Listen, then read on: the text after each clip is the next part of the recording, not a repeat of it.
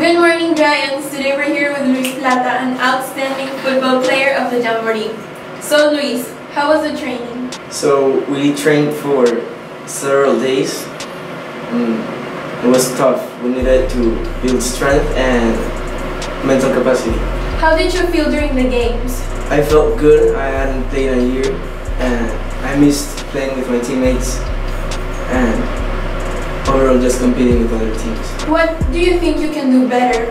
I think I should hold the blocks for a little bit longer, or maybe do some better route running so my QB can throw me the ball and we can score and win the game. And what are your new expectations for this season? So this season we don't have a team as strong as last year, but I think that if we train hard and look forward to the good stuff, we can get to playoffs and maybe the championship.